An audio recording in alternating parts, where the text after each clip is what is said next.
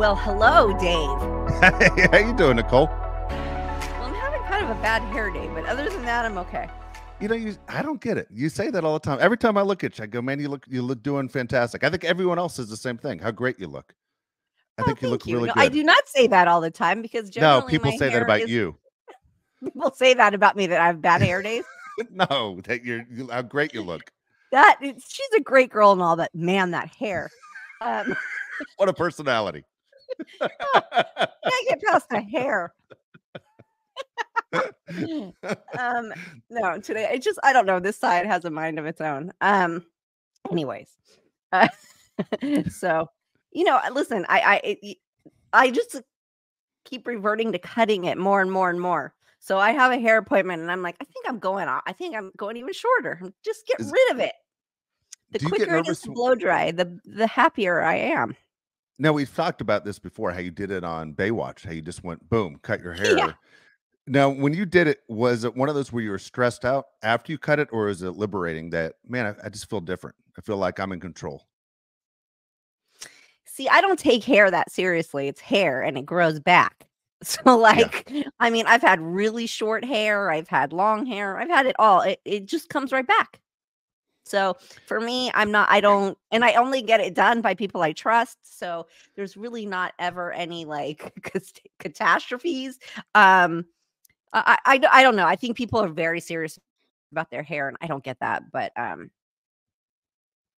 guess I have good hair. I've always had good hair though. So I'm, talking from You, from you kind of know, a blessed spot. But I think it's usually women that, obviously, the hair as far as cutting it and making a major move. For guys, it's only how short you can cut it.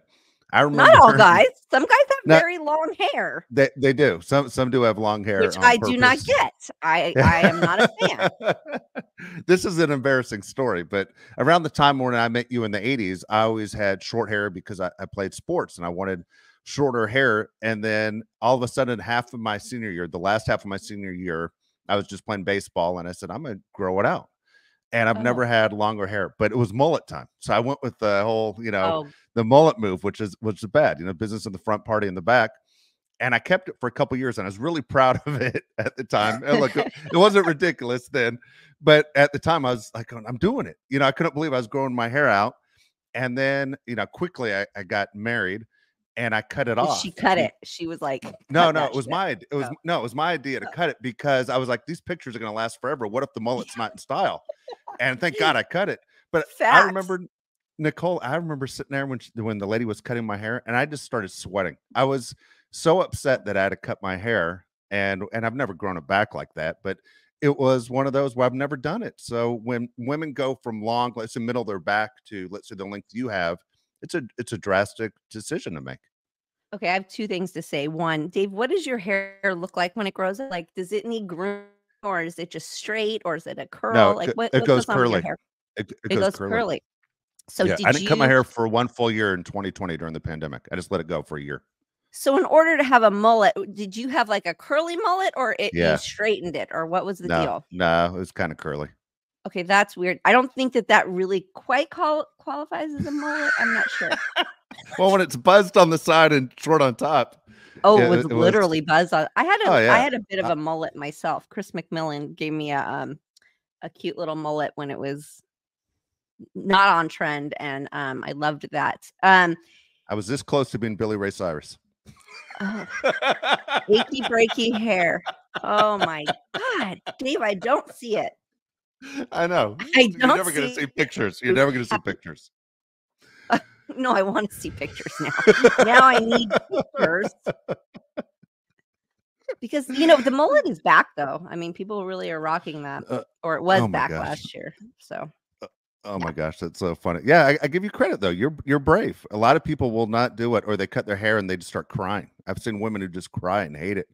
That those, their hair is part of their identity. That's weird. I remember one time cutting it from very long to super short and it feeling a little weird for a moment, like a Yeah. day, but it's just like because something on my body completely changed.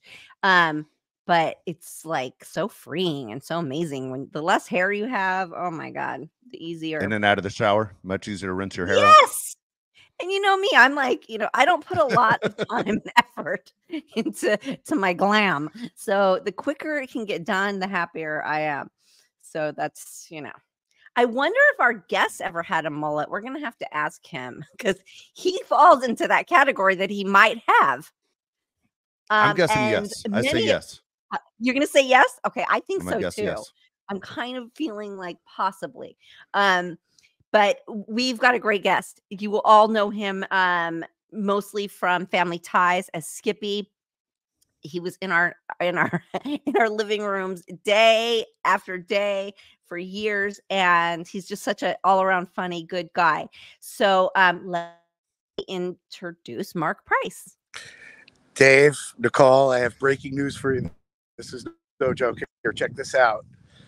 That's in Hollywood. Do you guys see it? Is that a tornado?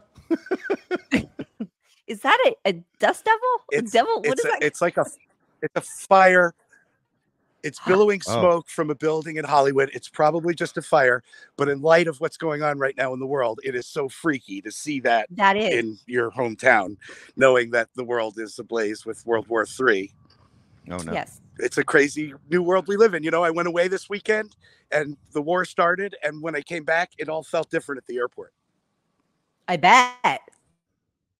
I'm just sort of sitting here with my mouth wide open. And what's surprising me the most is the younger generations that are like pro this war.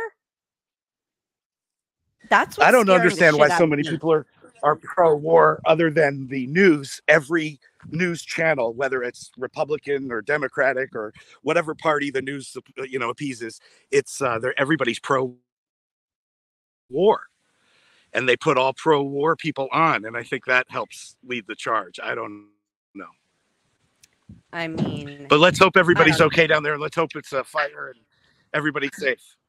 It's disturbing right now because it is such a weird time, and like I said, I can't believe how many people, like, it brings all the dirt out of the woodworks. You know what I mean? It brings all the ugly, icky people out of the woodworks, and it's like it's astonishing because I live in this world where I think everybody's, so loving and encompassing, and we're raising our kids this way. And to me, this new generation is so all loving and all accepting. And then when you see this and you see young people, I don't know. Well, I'm Gen X. Are you guys? You're Gen X, right?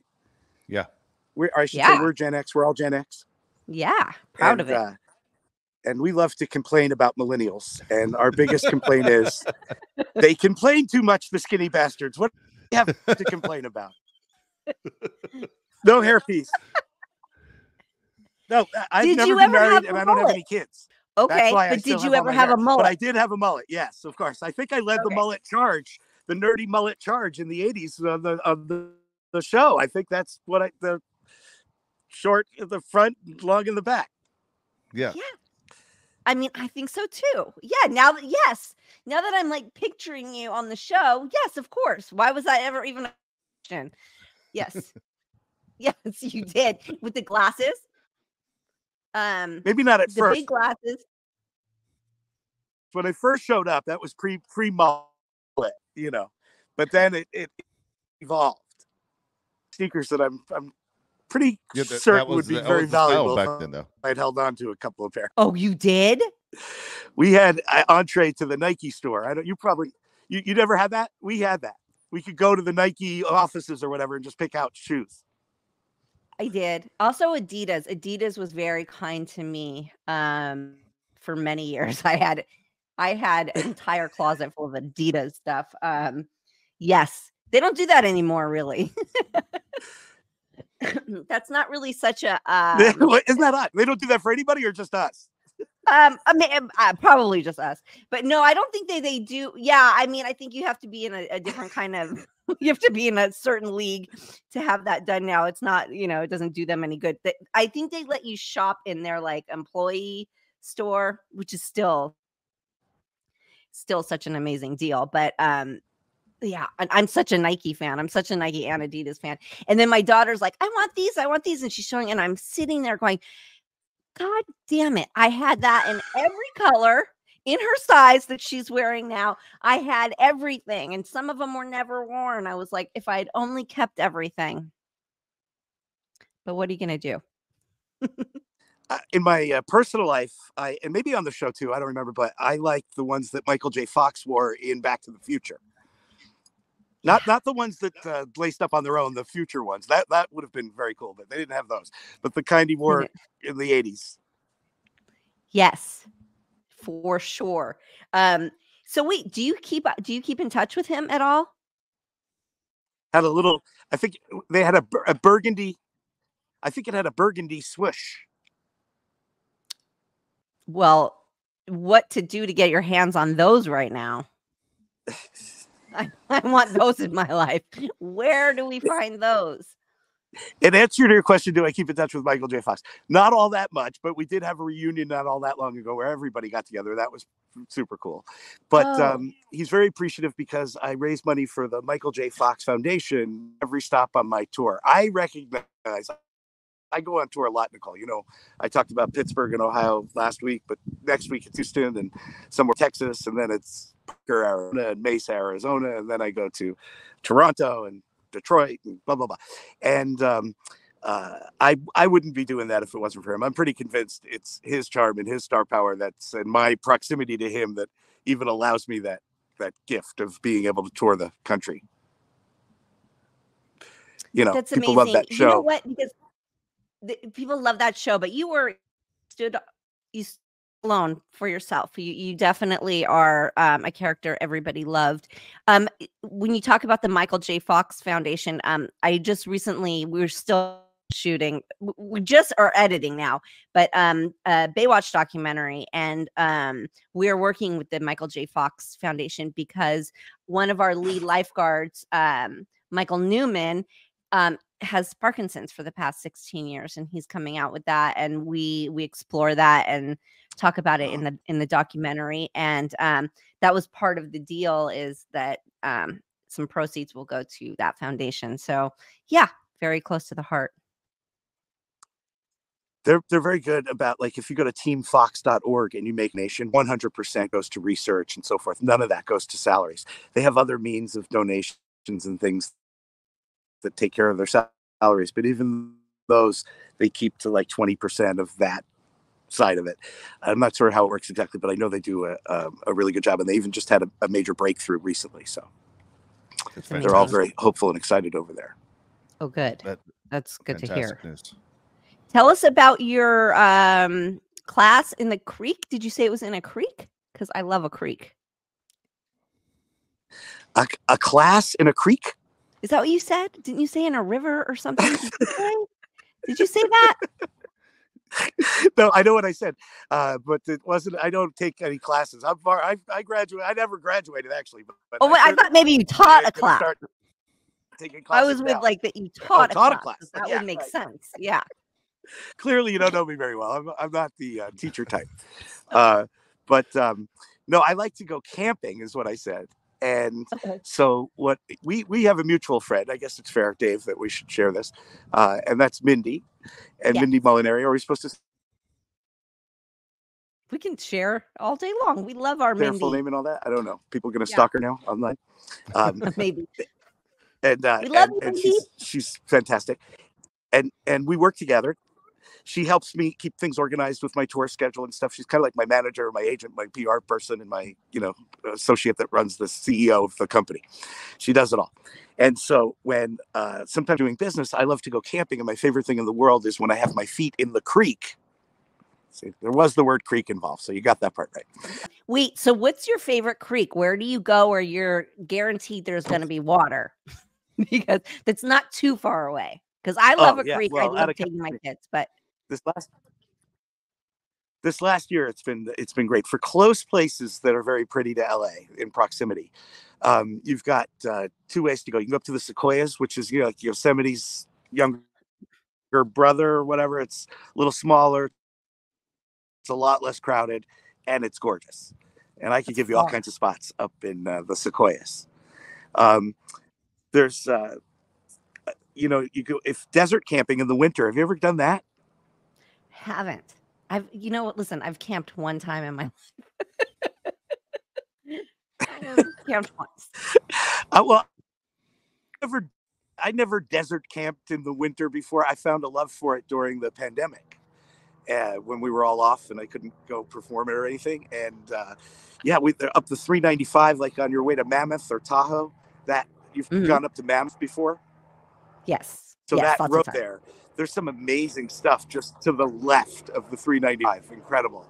Mount Whitney, which is one of the highest. I think it might be the highest mountain in the United States. And you know, the you go from the desert up into the mountains and it only takes like 10 minutes and it changes the weather. It's like that place in Palm Springs, right? Have you ever done that where you're like down in the desert and it's hot and then you take that gondola thing up, and if you survive the gondola ride, you are at like the highest point in Southern California or something like that, and woo, cold, and you are dizzy and all of those things. I'm at the highest point in Southern California right now, in Hollywood, in Laurel Canyon. Take a look at that, guys. Yes. I lived in Laurel Canyon forever. I lived there for a long time. I miss it. You know about the rich rock and roll history of Laurel Canyon? Certainly do. Jim Morrison. Yes. You know, they wrote the song Desperado in part across the street from us. And this property right here, this is where the Doors lived. Not the Doors, sorry, the Byrds, the rock group, the Byrds. I was gonna say Chris the Doors. Hillman. They were down there on Laurel Place, huh? They were down there. Jim Morrison was right behind that country store. The country Did store you ever watch the movie Wonderland? Yes. I think I've seen them all now. There's a great movie about Laurel Canyon called Laurel Canyon.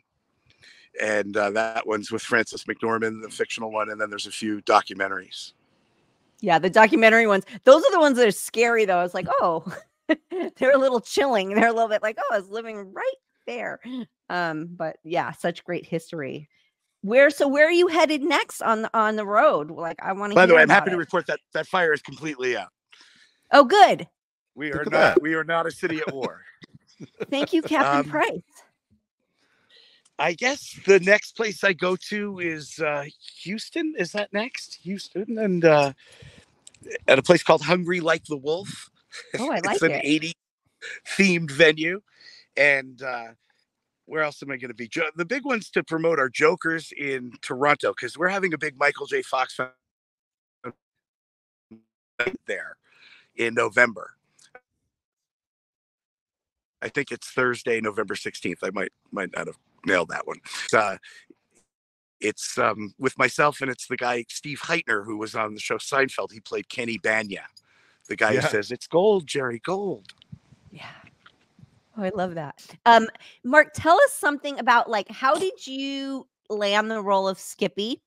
Like, what was this? Did you get this interview? Because I remember what auditioning was like back then. Did you get this audition and you were like, you fit it, or you had to work, like you had to create your character? Like, what? Tell me about that process. Well, I was very young, and you know how that goes. Sometimes when you just show up in town or you're just starting your career, you got that like beginner's luck working for you. You know what I'm talking about. It's like you don't even know. You're far from bitter. You've got all the possibilities. Yeah, there's no jaded. All the hope in the world. Nobody knows yet what's going to happen next. Like, you could go on to the biggest star ever. They don't know. It's that possibility is a very valuable thing. I tell newcomers that all the time. I go, you got to trade on that. Anyway, I did I got like a few sitcom roles. I did a commercial in the story. I got a few sitcom roles, little guest roles. And one of them was on Family Ties. So my first Skippy role, it was just a guest spot. It wasn't like everybody in town was up for it. It was just a one-time role in the first season of the show. And they called me back to do another. And then in the meantime, I did an episode of Merv Griffin as a comedian. I was a little comedian kid. Did you know that? Well, I did know that you were you are a comedian. I did know that, because I also wanted to ask you about Last Comic Standing, because that for me is like I'd poop my pants. So we'll get to that. But yes, I did know you were a comic. Yes, I did know that. My dad was a comedian, so I followed in his footsteps. I like to say we're both poor decision makers. But he taught me how to do stand-up at a young age. I used to go on stage with him and stuff, and he was very popular. He had been on the Ed Sullivan Show many times, and he was on the radio with Fred Allen in 1940. He was 50 when he had me. So he's no longer with us, but he was an older dad. But he took time with me to teach me about comedy and bring me to the comedy clubs as they opened and stuff. And so by the time I was 14, I went on the Merv Griffin show. I was like a little Catskill comedian almost. And NBC noticed it, and that's how it all kind of evolved, because they encouraged Family Ties to make me a bigger part of the show. I love that. Nicole, one thing is, and again, I'm not in the business like you and Nicole or Mark, but one of the things I always notice as a fan of TV and especially sitcoms is how hard it is to get the comedic timing down. And Family Ties was great at it. You were great at it because, boom, you got to walk through a door and you got to nail it at the right time. And looking you up and reading about you, I was going to ask, how much did your dad have to do with that, as far as this is not just a joke? There's timing to that line and to the delivery to have you ready to go to keep the scene moving. A lot of it was my dad and all the guys that I hung out with because of him. I used to I would hang out backstage with George Burns or Milton Berle and guys like that, and bring them their tea and watch the show from the side of the stage and that kind of thing. So that was the beginning of a great education. But what about Michael J. Fox and Meredith Baxter Birney and Michael Gross, and even Justine Bateman was a natural, and I'm going to mention every cast member now, and Tina Yothers. They were all fantastic, and everybody, I learned from them. I would sit and watch them. I had a very small role on the show. I was the neighbor, remember that? So I had a lot of time to watch the main story before I was needed for my little appearance. And so I would that was my college. I never went to school, never paid attention, I dropped out of junior high. So. Well, listen, you got the best school. You got the best school money cannot buy. Let's be honest. Like where you grew up and who you grew up around, like you couldn't. It started early. That. My dad's friend was the guy who played the grumpy dad on Laverne and Shirley, Mr. DeFazio, if you remember that show. Yeah, of course. And so I went to go visit when I was 12 years old. I went to Paramount Studios to visit him for the day. And I loved it so much. And I watched Laverne and Shirley work through a physical bit and figure out how they were going to do it. And I was just so enamored. And he saw that and he said, "Hey, you want to come back every day this week?" And I was like, "Yeah." And he says, "Check everything out. And if anybody, you're Phil Foster's nephew, leave you alone." Now, this is pre 9/11. It would never happen anymore on a lot. But at that point, somehow, there I was, just there's Mork and Mindy, there's Bosom Buddies, there's Happy Days. I got to just watch it all and take it all in. And Tom Hanks, who nobody knew who he was yet from Bosom Buddies, he came over. He saw a kid on the side watching, so he juggled and did some shtick with me and everything. It was such a thrill, So that set me up pretty good for Family Ties. By the time I auditioned at Paramount Studios, I felt like I was, already used to it. Yeah. I mean, that is like some serious knowledge, some insider knowledge that, it's like people don't get it. It's a formula, right? There's definitely a formula. And I think that a lot of people who probably like yourself, you more like just absorb it, right? It's a feeling. It's like, it's the timing and the all of it is more of a feeling, and either you have it or you don't, and you had it. What was interesting about Family Ties is that the cast used to rehearse throughout the week. The format well, it well. And then on the Friday we would do 2 tapings, one one all day without an audience, where they would just get it like a movie almost. They would just do it scene by scene, and if something went wrong, they'd back up, they'd get it again, and it was just a real slow, arduous process. But then at the end of the day, they'd be like, "Okay, we can now just go let it fly." And then we do one in front of the audience at night. And that's the one they used like 90% of. They would only go back to the other if something went wrong, or if they needed to cut something out and make it make sense, or like most all of Family Ties is in front of the live audience. And it got to the point where, because everybody, again, not me, I was just, lucky to be there with them, but they got so slick at it. Michael J. Fox and all, he had all the lines, right? He had to remember a whole script every time. But he got so slick at it that they cut down the amount of time we did during the week to get to that taping, because they didn't want us to go, like, they didn't want us to lose it too soon, so to speak. So yeah, right. so they it would gets old. Yeah, they cut out a day. Like they just all of a sudden we were just doing, you know, Wednesday, Thursday, Friday, you know. Wow. Well, that's when you know you're a pro. That's when you know you're good. Yeah. You know, it's like you say like your little part, but it's those characters that make it refreshing and fun. And yeah, Who's don't the nerd on downplay your it. show? Who was the Skippy of your show? There must have been a character. Well, I think Willie Ames Willie kind of Ames. took Willie that Ames, on. right, Yeah, he kind of took, and it came out of nowhere when he did that. Because he wasn't like that before, and then all of a sudden, but it goes dark and deep with that. So I digress because I think there was a lot going on behind the scenes. But I think, yeah, I would say I think Willie was that for us. Right. Hey, Mark, I like to thank Hollywood for all the bad behavior that makes it very difficult for me as a 80s sitcom innocent character. Thank you, Bill Cosby.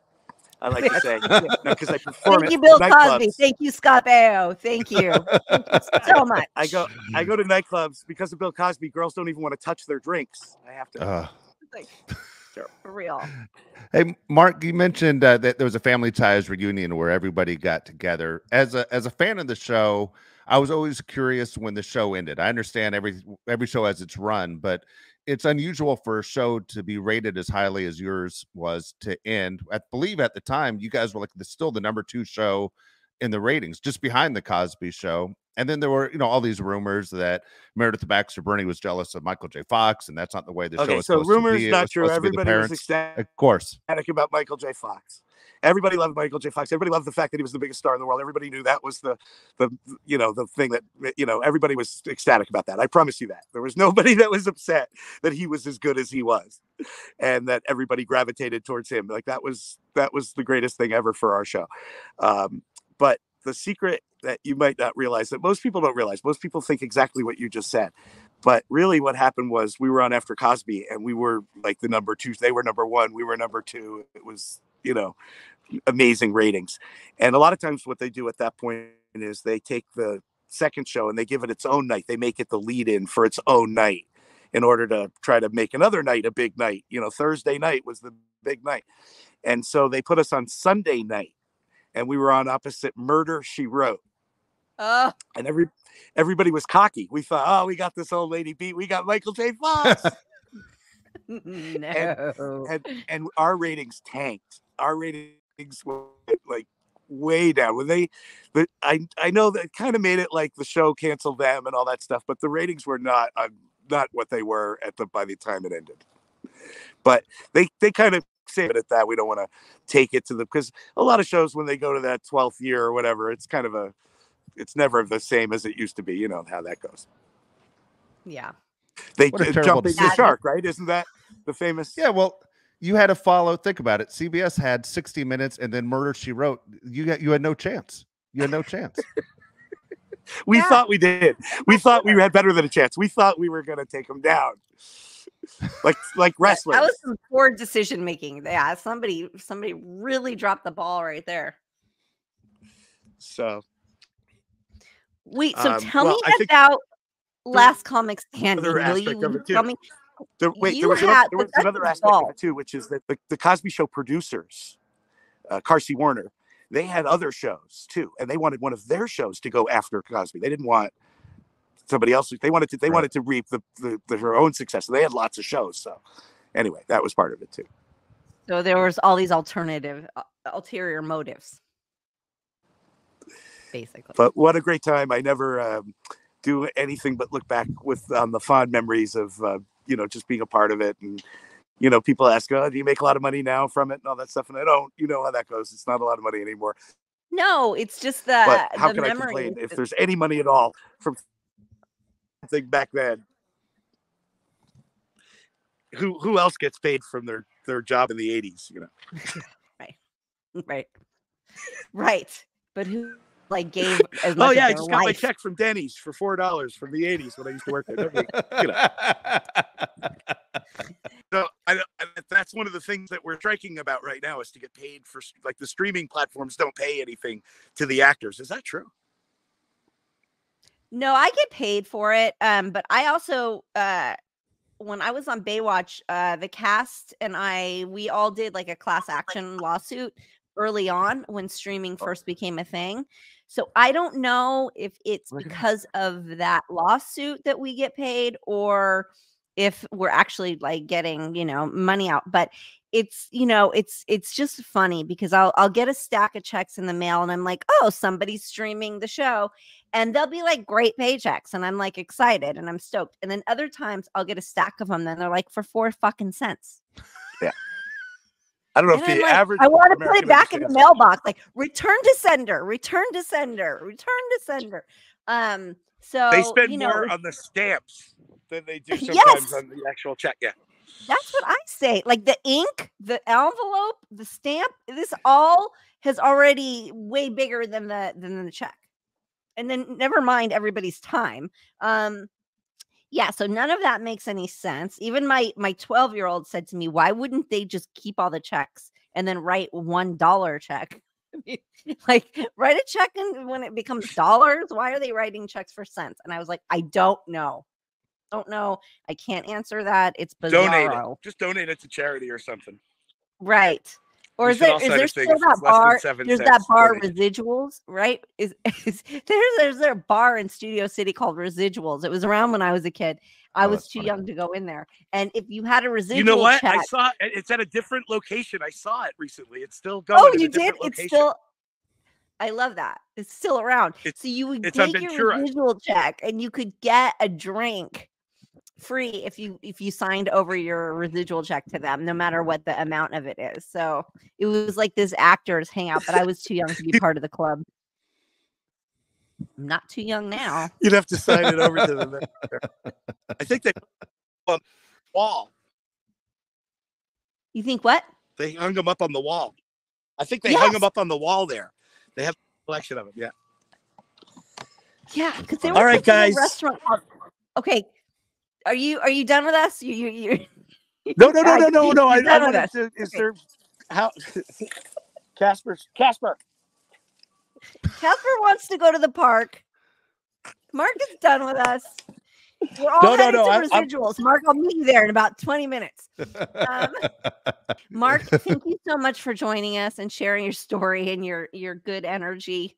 We love you and continued success on the road. Thank you. And we definitely anybody want to check out the Michael J. Fox Foundation, Mark's upcoming shows. All of it is good stuff. You know where they go is ijoke.com, ijoke.com, ijoke.com. That takes you to what I'm up to and all the different upcoming stuff. And Dave, thank you. It's a pleasure to meet you. And Nicole, pleasure meeting you. Wonderful. You're always an inspiration. You always make things happen. You're you make things happen. I do. I feel okay. Thank you. I'll take that compliment. I will. It's inspirational. It's inspirational. Compliment. Thank you. That's kind. Thank you, Mark. Love your guts. That's the opposite of hate your guts. It's a very loving, positive thing. Love your gut. Love your gut. Love your face. Love your guts. Oh my goodness. Oh my I always say that. That's funny that he just said that because I always say that to people, my friends and stuff. Okay, I love your guts, or I need to see your face. Oh my gosh, he's a good guy. He's a really good guy. You know what's interesting is whenever I've watched him, and whether he's doing comedy or he's doing a sitcom, he always has a ton of energy. And I've always noticed that even Nicole, when I used to go to tapings of Charles in Charge, when I would see you, and I would say everyone on the set has so much energy. And then everyone who sits in the crowd that watches a live show, they run through their mind at some point, could I do what they do? And when you see that energy and the way that you're able to bring it out, I understand it's part of the job, and that's not the way you are all the time. It's exhausting to be that way, but it's really a skill that a lot of people don't have. Well, you know what I'll say to that is that the audience actually brings that energy. So you're just feeding off what you're given. And that's a reason, like, I love doing plays and sitcom TV shows. it's my favorite thing to do because you feed off that energy. It's not I didn't make that energy. I was given that energy by you, the audience. And when you can feel that, it's a special thing because you might be exhausted as, I mean, I definitely was exhausted come show day and tape day. And you walk out there and people are so happy to see you and they're for you and they want it to be funny and they're laughing. And I don't know, it gives it life, it's like that second, third wind that just naturally happens. So that's not something I manufactured. That's something that was given to me by the audience. So when you do things in front of a live studio audience, and there aren't a lot of shows that are like that anymore. It used to be there are a ton of them like that. When you're doing it through a live studio audience, when you're there and you guys say a line that's supposed to get a laugh, can you tell when the energy is really there? Like the audience thinks that that's funny, or do you feel like at times, all right, the audience knows they're supposed to laugh now and it feels kind of fake? Like I imagine the producers feel it. They know. Okay, so, way back in the day, like when I was doing it was organic. So either they laughed or they didn't. And then I knew if a joke worked or it didn't. And sometimes the writers would have a backup joke on hand. Like, so say it didn't work, then we try a different one. That didn't happen very often, honestly, because when you're in a moment and you're sharing an energy with a room like that full of, and those audiences were quite large, it's not like it is now. There was a lot of people there. So it was a lot of energy in one room. And then I think later they came up with like that applause, like people like I know that if you would go to a talk show or something like that, you would have somebody telling people like when to laugh, when to clap. There would be like an applause light. It would literally read out applause and it would flash. That's when it becomes, manufactured and not as genuine. But we didn't have that. That wasn't, I was lucky enough to be part of something that was very organic and very natural and very bare bones and just real, So there's nothing like that. It's like I did a play at the Mark Taper Forum when I was a kid. And I got to tell you, it's like there is nothing like that energy. And the Mark Taper Forum is a bigger venue than what Charles in Charge was. So to have all that energy too, it's like it can move you. It can move you to tears. It can move you to like this amazing feeling. This is why I know that a lot of I can relate when a lot of musicians like say they're up here when they're performing, like they're doing a performance, right? And then there's this huge crash when they're like alone on their bus, moving to the next destination, because it is so invigorating. It is such a high. It is such a feeling. It's undeniable. So, I don't know. I was lucky enough to experience it in my life. So I just feel like, for somebody who's not an attention seeker, I'm really not. I can genuinely say I appreciate the energy of a group of people together, all rooting for the same thing, wanting the same thing. I guess it's sort of like a game, like for you when you go to a baseball game or a basketball game or football game, whatever it is, when you're sitting on the side of that team and everybody's rooting, and there's just that genuine energy, and energy is very real. It's a real thing. So I agree. There's nothing like it. Yeah. I agree. We're just curious, when you're doing a play compared to doing a television show, a sitcom, where if you mess up in a sitcom, to cut it, let's do that scene again. A play, there's none of that. There's no eraser. We don't go back. Eraser. So when you do a play, or the first time you had to do a play, were you nervous? Were you going, man, I gotta get this right, like be 100% perfect? Yes, it was very, very, and my first like live play that I did was such a big venue, and it was a Jules Pfeiffer play, who's, world renowned. It was a big deal. It was a celebrity star-studded cast. I was actually the understudy for the girl.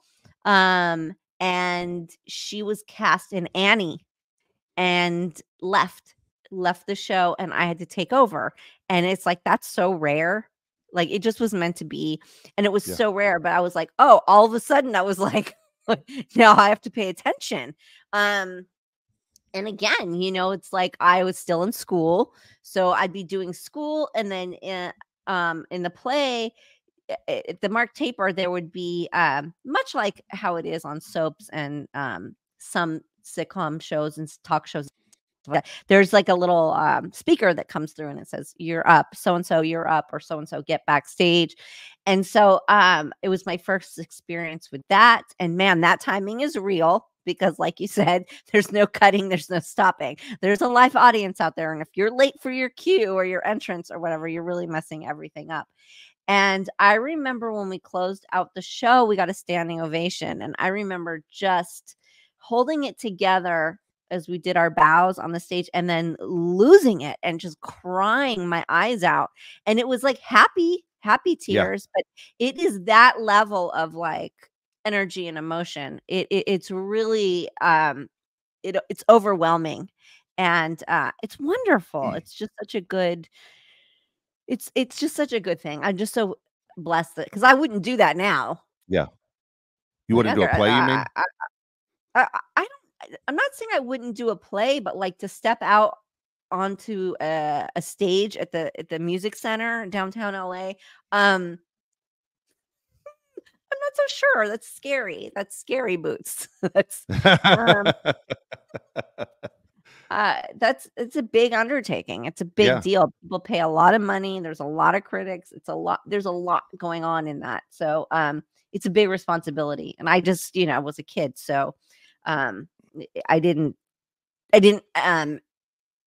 all of that wasn't actualized for me. I wasn't, you know, fully aware of how major that was. Now I am, and now I would pee my pants on the stage and it would be embarrassing. And I just don't know. I don't know if I mean, I guess I could do it. Of course I could do it, but you know, it's just a different mindset. It's now when you know like how major something is, it brings on a whole other fear factor. You know, you just said something that we've never spoken about on the show as far as critics go. Like, you know, everybody has an opinion. And then when you have people, their job is to basically, you know, thumbs up, thumbs down. And we know they get, you know, more publicity towards what they're doing if it's a thumbs down. It doesn't matter whose feelings they hurt. Have you ever looked to see what somebody said about a project you were in, or do you stay away from it? I stay away from it because I already know I suck. We're good. You just look at it that way. You're able to just clear your mind. I bombed. It's all good. Anything anybody has anything positive to say, then hey, let's celebrate. But you know, I'm gonna take it as like, you know, everything I do is a fail. No, I just don't, because also, you know, that's all very political too, and ratings and I don't know. I just, it's like you can't please anybody. And sometimes when you get horrible ratings and horrible reviews, it's more successful. Yeah.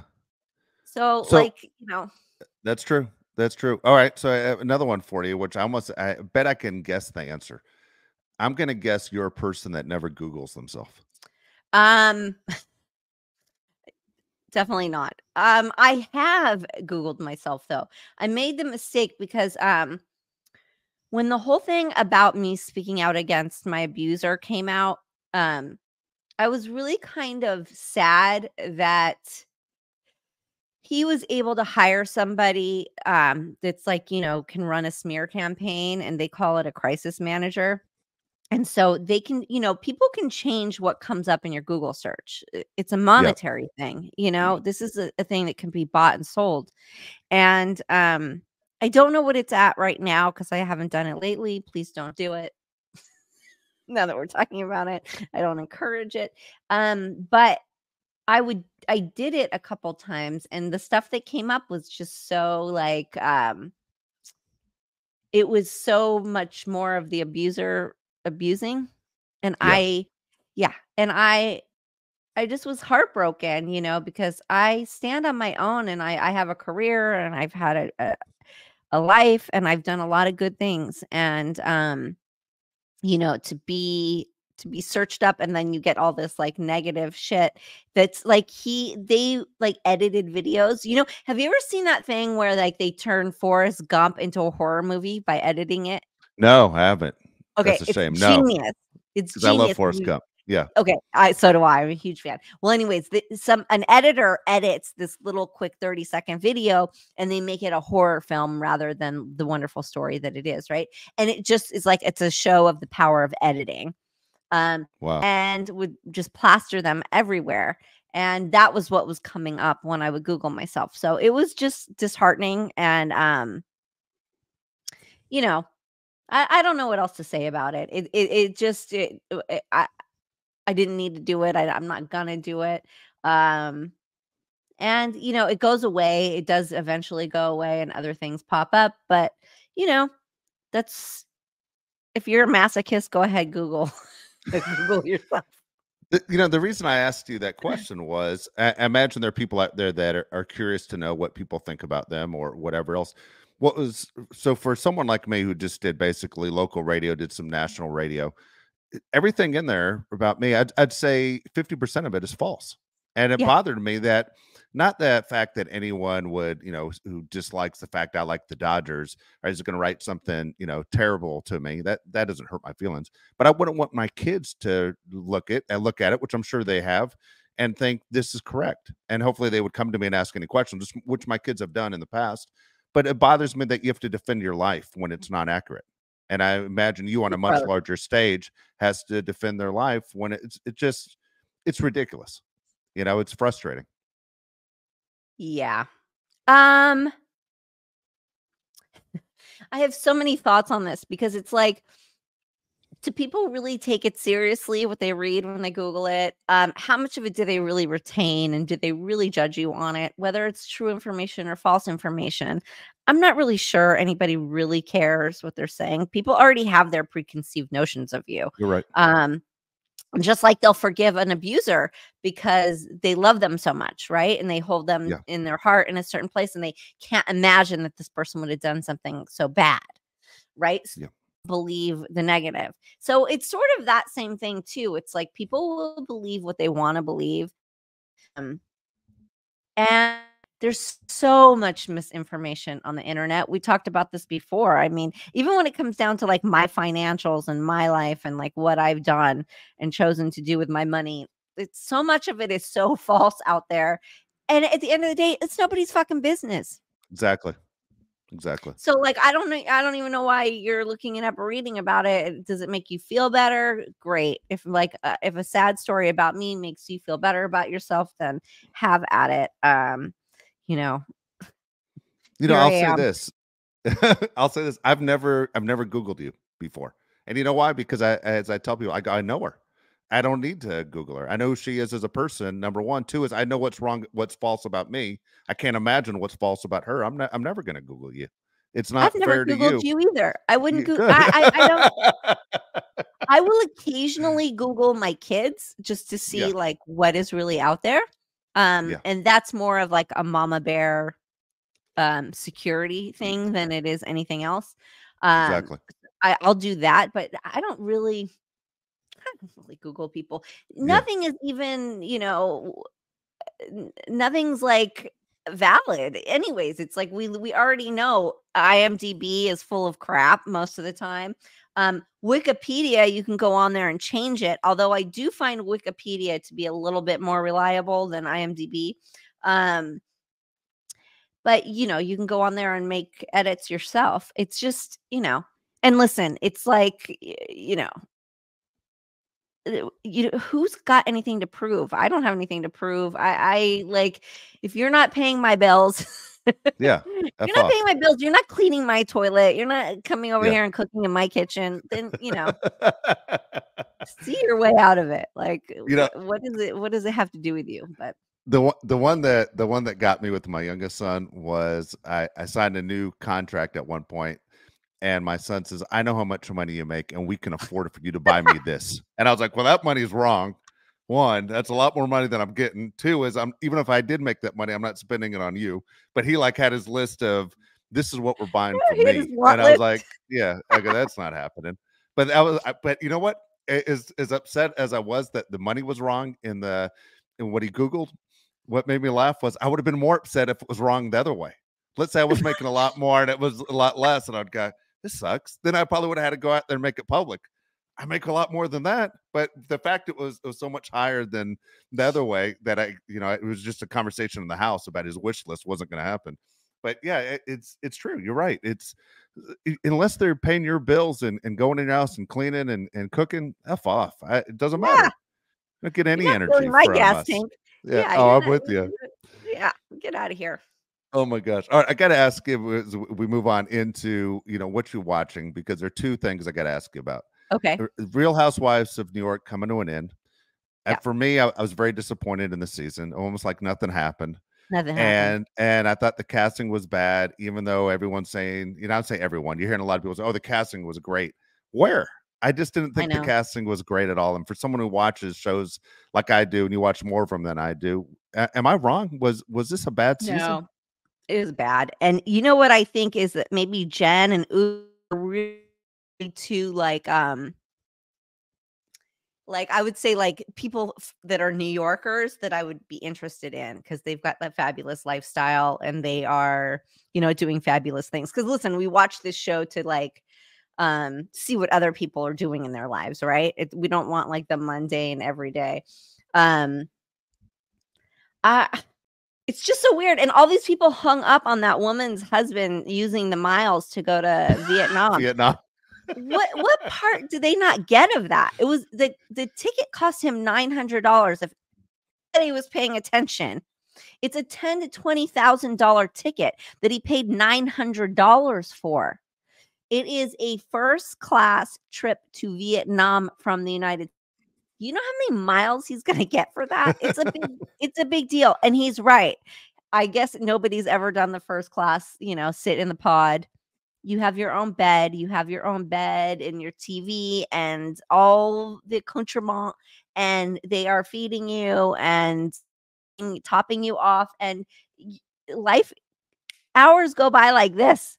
My trips to New York, when I fly first class in the pod to New York, I'm like, oh, wait, we're here, opposed to like being in coach when you're like, oh my God, how much more time? Like, like a whole nother movie. It's such a day and night experience. Like, it's just, there's no comparison. So I wish they would lay off this poor man. I'm sure he's really literally going to get a sandwich and come back. He can get a hooker in the United States, people. He's not going to Vietnam for a hooker. Get over it. Oh, that's true. Louise, That's true.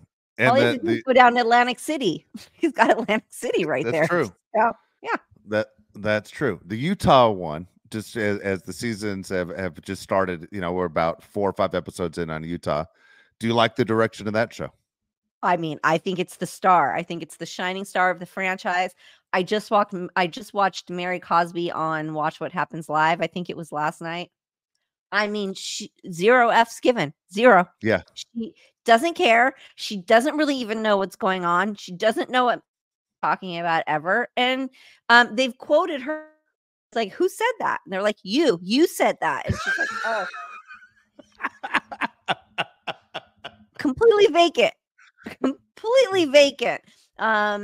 She's a strange cat. She is. She's a strange cat. Yeah, she's awkward. She's awkward. Yeah. She's hard to watch. She makes me uncomfortable. I hated her 3 weeks ago and was really upset they brought her back. And now she's so bizarre. I don't mind her being there. When she was starving the other day and she ordered the food and she was rude to everybody, and then the girl next to her tells her what to get on the pizza, and she just order your own. Like she wasn't going to share. She tells the driver, the Sprinter man, take her to McDonald's. Yeah. No. Yes. Okay. So yes. And isn't it the same girl she just criticized about eating a crepe? And she told her like you need nutrients, right? Like she fat shamed her. And then and then she says, I want a pizza to go. And as she's telling the waiter or the server that he's lazy because he didn't put her pizza in a pizza box to go, the other one is like, oh, that's not a bad idea. I want one. And she's like, get your own. Yeah. And it's like, she doesn't care. She doesn't care about anybody's feelings. She doesn't care about saving face in any way, shape, or form. It's how about when she said, I wasted another outfit on this? Yeah. I mean, I think I said that when I was like 19. I used to say that. Yeah. Like, we'd go out and the party would be like bonk and, you know, like not that good and be like, good outfit, wasted. I mean, that is like, who says that anymore? But I mean, yeah, she's wild. But her hair's gotten better. Her wigs have gotten better at least. So at least she can like talk the shit, because in that first season, she couldn't talk any shit. Those wigs were so bad. Yeah, weird. I love it. I love it. I think Meredith is off her rocker. She is. Really off her rocker, right? Like, and that accent comes out again. And I'm like, is she drinking or is that just what happens? What's going on? And she's kind of a bully. She's a bit of a bully, isn't she? Very much so. Yeah. Very much so. I don't like when it. she told the story about the car accident, that you're thinking something horrible happened, like she's showing her friend and thinking someone died in this car accident as she's telling the story. And then you hear, we just crashed into a snowbank, which looks like when they show it, looks like they drove into a pillow. Yeah. And it changed my life. It was life changing. And I'm like, that was the worst story I've ever heard. Like, what are you talking? There was nothing to the story. I mean, if she can have a come to Jesus moment, I'm happy for her. She is a strange, strange woman. She might need a few more. That's all. Yeah, that's all. All right, let's get to your mailbag. How's that? Okay. All right, Nicole's mailbag again, perfectlytwistedpod.com. You have a question for Nicole, and we have a bunch of them coming in. We're going to try and get to as many as we can, but people have been great on sending questions in, so we're going to try and bring them up when we can. This one's from Jackie H. It says, Nicole, were you a fan of the TV show Lost? I never watched it. I've never seen it. I didn't either. All right, good. I don't feel like an idiot. Nope. If you don't watch it, I'm glad I didn't watch it. That's how I feel. I've never seen it. All right, I'm sorry, Jackie. Now there's no opinion. I know. Sorry. Right. Here we go. This is again Jackie. Nicole, was Buddy Willie Ames on Charles in Charge funny in real life, or was he only funny on the show?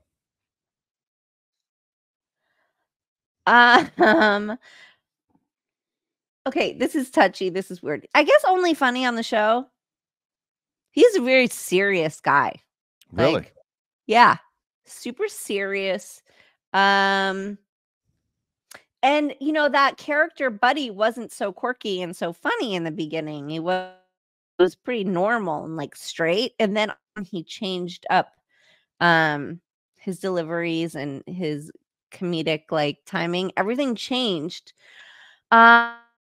You know, there's a whole weird war between him and Scott Baio, and they never got along. It was never a happy, comfortable place on set between those two. And then that's wild, because I think a lot of people thought those two were best friends off camera. No, not at all. Wow.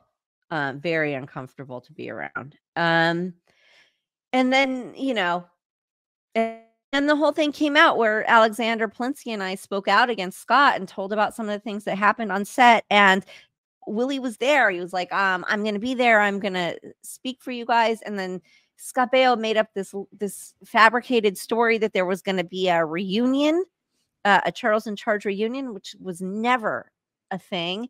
And Willie like jumped ship and went on Scott's side. And then Scott turned around and said Willie was the one abusing the kids. Ooh. So I stand far away from this. I know what happened to me. I know what happened to Alexander. I know what I saw. I know what I experienced. What they going back and forth at each other about, that's between them, but they are horrible enemies. Those two. Oh wow. Yeah. I think that's very surprising to a lot of people, at least even to me, because I remember they did a movie called Zapped together. And so then it goes into the TV show, and I'm thinking, well, if they work together in the movies and on TV, they must be great friends. Yeah, I had no idea either. No. All right, next question for you. David Charvet seemed like such a nice guy on Baywatch. Did you ever date him? No. No to both. No. And no to both. I knew David for years. David and I knew each other way before Baywatch. So we were friends. You know, David Charvet's a character. He's definitely a very confident guy. And no. I'll leave it there. Was he okay, you said no to both, meaning who was he not a nice guy? I'm gonna leave it there. Okay, we'll leave it at there. All right, we'll take it for that. All right, Emilio Roberts wants to say He's not a bad guy. Okay. Let me clear that up. Yeah, He's not a bad guy. Is he the nicest guy? No, but is he like a bad guy? No, definitely not. Okay. So let me clear that up. Yeah. Okay, I'm glad you said that then, because Yeah. that would have backfired. All right, good. Not a bad guy. I'm glad you said that. I got it. He's also not helping old ladies across the street, but he's not a bad guy. No, not at all. Right. Okay. Amelia Roberts asked, "Did you ever experience a midlife crisis?" Oh, I mean, I might be right now. Now you just put me into one. Did you ever think in your mind, like I went through I didn't do it, but I went through I'm going to buy a motorcycle phase. You know, I didn't, but at the same time, I didn't think I was going through a midlife crisis. But the fact that I was going to buy a motorcycle, meaning I was wanted to change. What did you ever go through a phase of saying I'm going to do something completely out of my norm? I mean, I don't live a normal life. So like going out of the norm is like, what do you for me to do something normal would be outrageous. No, I don't think so. And you know what? I've been a mom. I've been a mom of young girls. So it's like if I were to go off the ledge, where would that leave them? So maybe I have one coming up. I'll schedule one in the next 3 years. Well, I hope you do. That means you're going to live to about 106. So I hope you do. Yeah, if I can get my retirement, my pension fund, and then my kids can take care of themselves. Well, my oldest does take care of herself. She's a very independent, strong young lady. But when my youngest is then taking care of herself, then I can go off the scale. Yeah. There but no motorcycles. Right. There won't be a motorcycle. There might be a convertible Porsche or something, but not a motorcycle. There might be a beach house. There might be a beach house. There might be a Porsche. I don't know. I just had this conversation with my son the other day about convertibles, how they used to be all over the place. And now you don't see a bunch of them, I think, because of skin cancer. But you remember there were convertibles everywhere when we were growing up. Or they're just the most annoying things in the world. That's like I hate wind. Okay. Like as I'm saying this, I am watching the Santa Anas come in right now, and my trees are like hitting the windows. Things are starting to happen outside. I hate wind. I don't like it. So I'm not a big convertible person. It's not, I like it for a look. I don't like it for the feeling. When it's parked in the driveway. But did you see those new Jeeps have come out with those really cool soft tops that move back and forth? The Broncos too, I think, have it. And they're doing this like half where it's like the back half of the car opens up. I don't know. No, I'm not a big convertible person, but I do love a convertible Porsche. I saw this guy driving a 87 Porsche Carrera the other day. Where do you remember where just like two little windows would come off? My dad had that car. Yeah, with that Target top. Gold. Gold. Loved it. Yep. Oh my God. I wanted to, and it was that like old school yellowish beige color. Oh my God. I was like, it's funny. My dad had a yellow Porsche. That's funny as hell that you just said that. Oh, that's a class. I love that car. Yeah. And then when I got my driver's license, he sold it. So there's no way I'm gonna let you drive this car. Yeah. Like. Yeah, that was it. All right, last question for you. We'll get you out of here. Did you enjoy doing this show? What not to wear? No. So, like most reality shows, it's very produced, it's heavily scripted, it's all of these things, and you basically set yourself up to like be ridiculed, and in return you get like you get a paycheck, you get a trip, and you get a full new brand new wardrobe, complimentary wardrobe. So it's like you do it for those kinds of perks and those kinds of things. You don't do it because it's fun. Yeah. No, for people to sit there and tell you look crazy. But then it's also like, there is some fun to it, to going like, okay, what are my bad outfits going to look like? Yeah. What am I going to do to like, because they shoot this like stuff beforehand of like your terrible outfits and what bad style you have. So that's fun to make that up and do that. Easy, fun. I don't know. These shows are funny. Reality TV is funny. I don't know. But, yes and no with that show. Okay. Good deal. Good deal. All right. So again, if you want to get a question in, perfectlytwistedpod.com, look for Nicole's mailbag. You can ask a question and we'll try to do our best to get it on the show. There we go. Yes, thank you. And thank you for the good questions. And I appreciate them. Don't forget to subscribe, rate, review, all of the good stuff. Let us know what you're thinking. And you all have an amazing week. Make it a good one.